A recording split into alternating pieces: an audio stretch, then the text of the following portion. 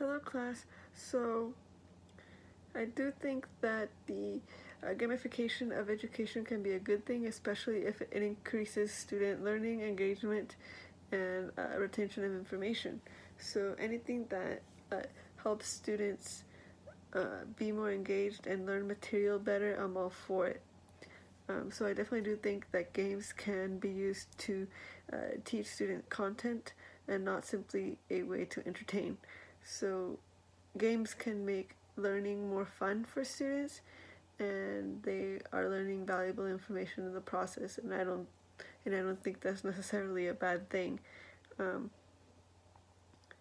some of the ways I plan to use games in my future classroom would be using Jeopardy as a way to review facts that require rote memorization, so that students can have more fun reviewing that information instead of using straight flashcards, and it can help bring a healthy sense of competition among students.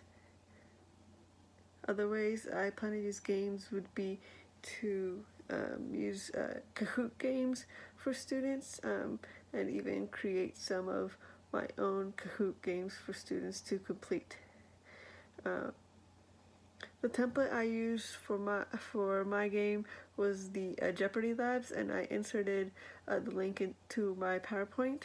The template was really easy to use, and at the end I could just pretty much copy and paste the link onto my my PowerPoint, and then it would connect to my game, and then I could just go ahead and use the game. But I did use the linking feature just to have practice using that feature. I didn't know that PowerPoint had that type of feature where I could link to other slides, and I think that's very, very useful. Some of the ways that I could use PowerPoint games in my future classroom would be to create, for example, my own Who Wants to Be a Millionaire game, even though it might be time consuming to create all those links.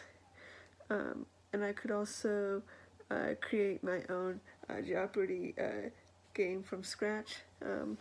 But the Jeopardy template that I used was very, very useful. I could just plug my question and answer and then go. So games can be a very useful and powerful way to educate students when used appropriately.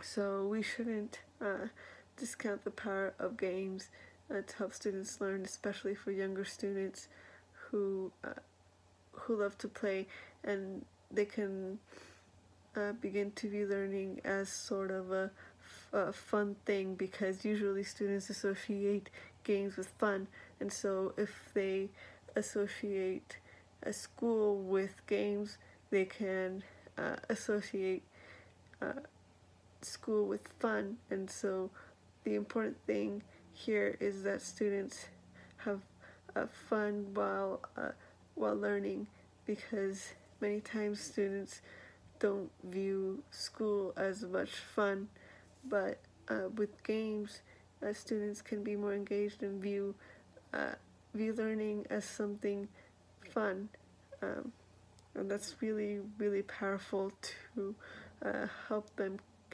be motivated to learn new information.